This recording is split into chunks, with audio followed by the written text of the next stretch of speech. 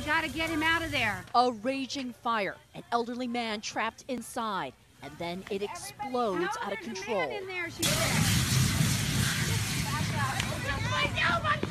We got to get the dad out of there. Smoke went up through the roof, and so then everybody came running out. I felt helpless. I didn't know what to do. Beth Lederock just happened to be passing by and started rolling on her cell phone. As everyone panics, you see this man in a blue Dodgers cap calmly walk towards the growing flames.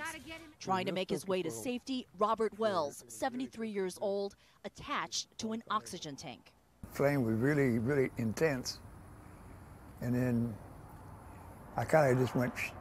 Wells goes into shock. The fire continues to grow when suddenly.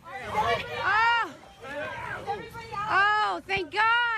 He's out, slung over the shoulder of the man in the blue Dodgers cap. Snatched me up and away we went, you know. I was bouncing on his back, you know, my hands like this. I said, wow. Told him that was one hell of a ride.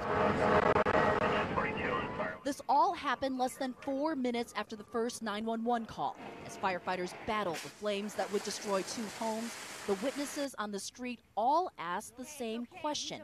Who was that man in the blue hat? Didn't see him anywhere. He just went on his way, disappeared.